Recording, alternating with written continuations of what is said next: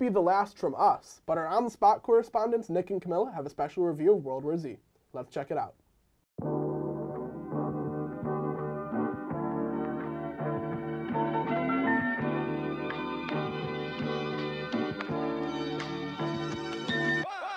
Hi, I'm Camila.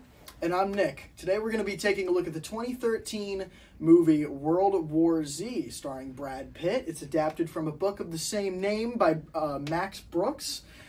This movie follows Brad Pitt and his family as they go through the beginnings of a zombie apocalypse. And Brad Pitt is a special military guy. Yeah. Does he have like a specific role? All I know is that he works for the UN. He works for the UN, and he's just the only guy that can help to find a cure. Yeah. So, Camilla, what did you think of this movie? Just like very basic plotline. Yes. I feel like we've seen this before. But it's pretty iconic for Brad Pitt to be leading an action movie. Yes. I think that's really cool of him to do. It's really iconic. He does a great job in this, I think, with what he's given. I wouldn't say anything in the movie is too... I wasn't wowed, like, by his acting or anything, but he did a good job. Yeah, I agree. I think a lot of, like... a lot of the scenes kind of seem predictable with him, because I feel like I've seen a lot of Brad Pitt action movies. Yeah. So I feel like a lot of, like, his moves are already predictable, so... Yeah, you know his, like, grimace that he's got. Yeah. His iconic grimace and then his smile. Right. You know, I don't know about you, at the start of the movie, I could, like... I felt like I could tell what was going to happen. I'm like, because they're like, oh, we're in the kitchen, we're making pancakes, we're having a great time. And then, zombie apocalypse. Yeah, I was thinking the same thing when we were introduced to the family that Tommy is from. Oh, sure, yeah. Because it was like, oh, like, they're being really sweet to everyone, they're, like, making a plan and stuff, and then the dad and the mom got infected, and then it's just Tommy. Yeah. I remember one of the things that really stuck with me from the movie was that scene where his family got infected because, like, they were banging on the door to come in, but then it switched to Brad Pitt banging the door open. Mm-hmm. That was really cool to me. Yeah, I think my favorite special effect from the movie, though, is at the beginning when, I forgot the younger daughter's name, but she had a doll and it counted to 12.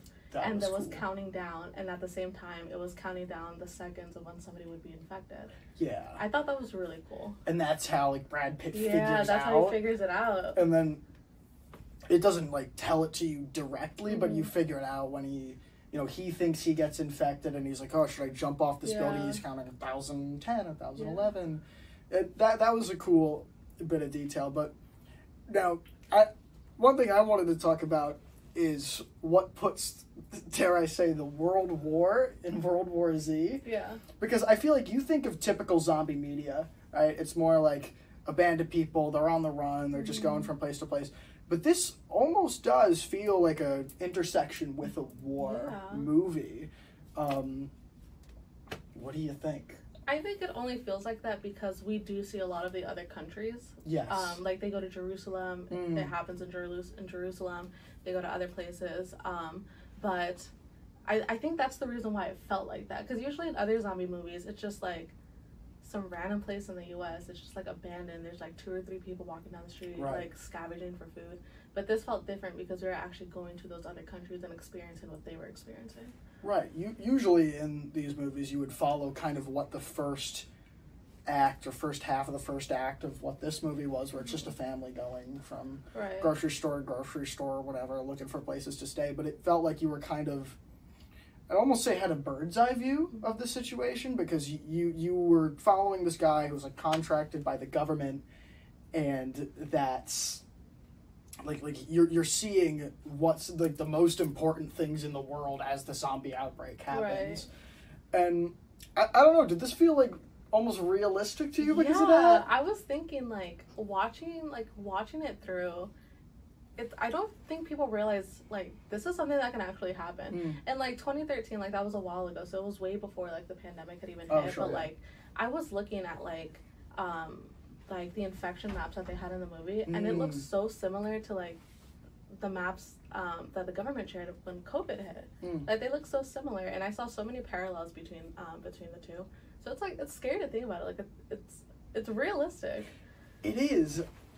One of the things that I found really realistic and comparable to COVID was that opening for the beginning of the movie, the first maybe 3 minutes, they just played back-to-back news broadcasts where it slowly showed the situation unfolding, and there were people, like news talking heads, being like, "Oh no, it's fine. The situation's fine," trying to downplay it.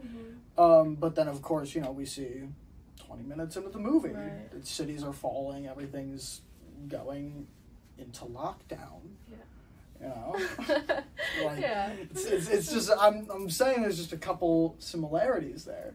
It's very scary. It's very scary thinking about it, because that's all I could think about throughout the entire movie. Because everybody was like running and like fighting to isolate themselves. Even when they were like looting the store, I was thinking of how people would like hoard toilet paper at the beginning of the movie, and I was so confused. Times. Yeah, it's scary. Speaking of scary, I guess the zombies, or as some of the military people call it in the movie, the Zeeks, in this movie were nominated or voted as some of the scariest zombies because of how fast they can like run. What do you think of that? That's like I definitely think it's like the scariest aspect of the movie, because when you think of zombies, you think of like really slow walkers. You can easily get to them and easily, like, I don't know, like hit them with a bat or something. But these guys are running at you, like, full speed. And you don't have a lot of time to think. You kind of just have to act. All right. And without having a lot of time to think, what do you think you would give as a score for World War Z? Go. 6. 6? I'd also go 6. Conformity. All right. On that note, we are going to throw it back to the studio.